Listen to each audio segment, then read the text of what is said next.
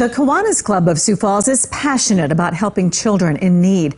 It's had to adapt its fundraising strategies during the pandemic.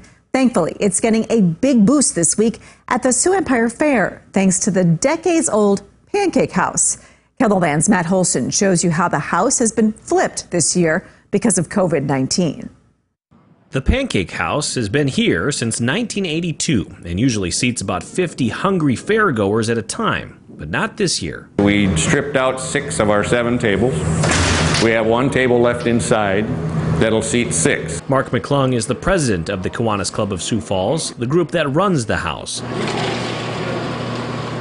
He says a lot of customers are taking pancakes, sausages, and coffee to go this summer. Christina Rose is enjoying her cakes indoors. This is actually the first time. And how was it? Pretty good. Either way, McClung is just happy to be open and raising money for kids in need. We are an organization that deals with children from 0 maybe to 18. We donate the monies that would come from either the Pancake House or the donations from sponsors that we have that represent what we want to get for the children. In a typical year, the Kiwanis Club of Sioux Falls raises about $55,000 for roughly a dozen organizations, and all of the funds need to go to programs that directly benefit children. McClung says, surprisingly, the club is on pace to hit that number again.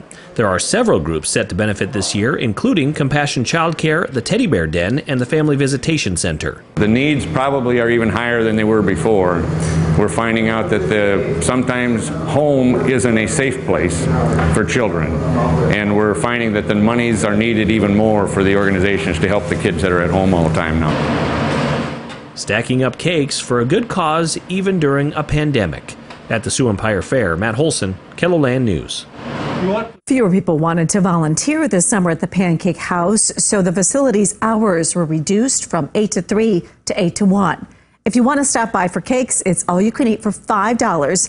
If you'd like to donate to the Kiwanis Club, we have put a link with this story on KELOLAND.com.